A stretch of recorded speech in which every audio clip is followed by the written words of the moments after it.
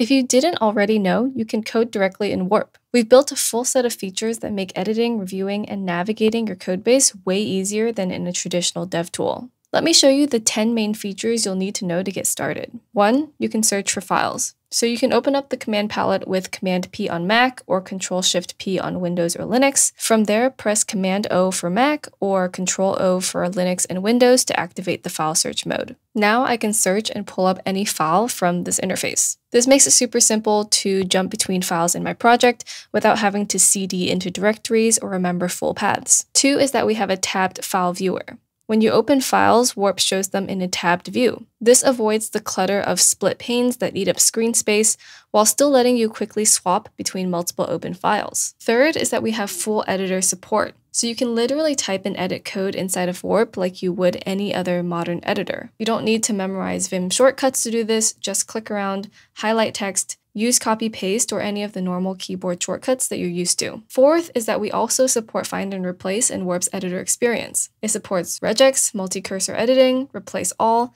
and even preserve case rules so that renaming functions and variables is fast and consistent. 5th is that Warp also has syntax highlighting for an extensive number of different languages and frameworks. It'll appear in both the agent-generated code diffs and also when you open up a file in the editor view, making files way easier to scan visually. 6 is that we have one-click links to referenced files.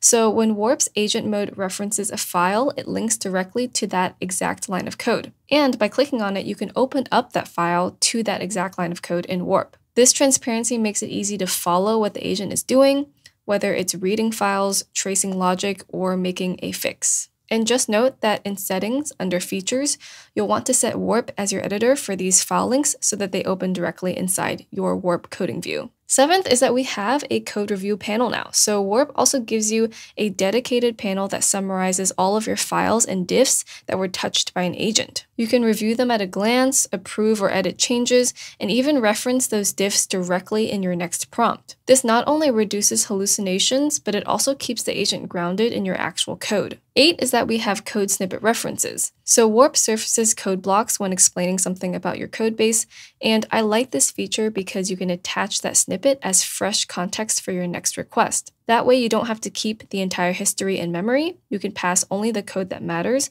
which keeps token usage lean and the agent's focus sharp. 9th, we have codebase indexing. So Warp can automatically index your repositories, and it makes it dramatically faster for agents to summarize large code bases, fix bugs, or handle refactors because Warp already understands your project's structure. And we've added a file tree view. Just click on this icon to browse your entire repo and open any file that you need.